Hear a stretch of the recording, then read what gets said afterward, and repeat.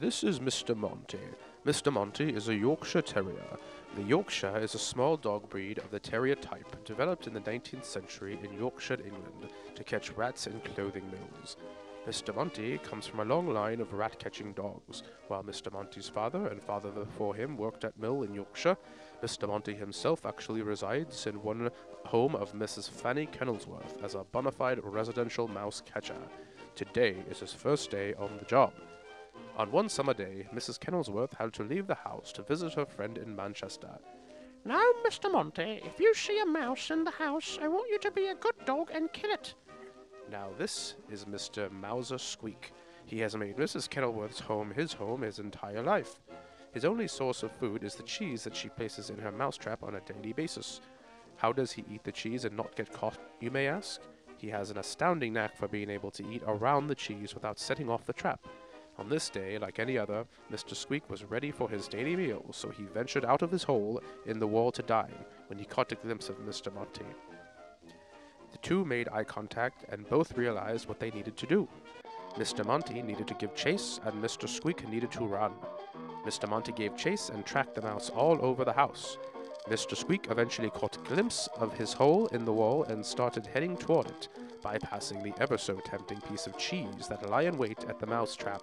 Right as Mr. Monty was about to catch Mr. Squeak, he caught wind of the cheese which now sat before him in the mouse trap.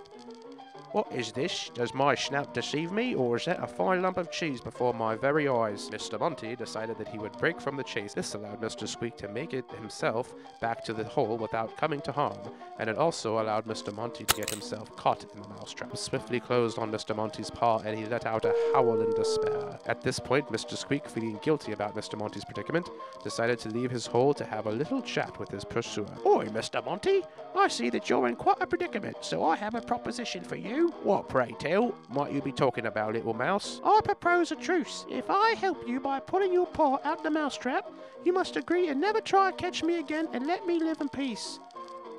Well, you know, that does sound like a good proposition, but you do realize that if you free me, I will promptly take a swift bite out of you that will most likely kill you. No, Mr. Monty, I believe that if I save your life on this day, you will allow me to live the rest of mine. Mr. Squeak ignored the warnings and left his hole to venture toward the incapacitated Mr. Monty.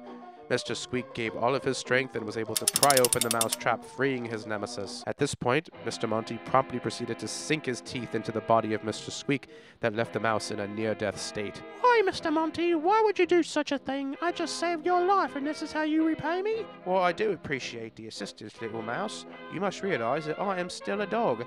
It's just in my nature. And with that, Mr. Squeak went to sleep forever, and Mr. Monty called it a day. The moral of today's tale is that the behavior of some creatures, or of some people, is irrepressible, no matter how they are treated and no matter what the consequences, as Mr. Squeak surely found out on this day.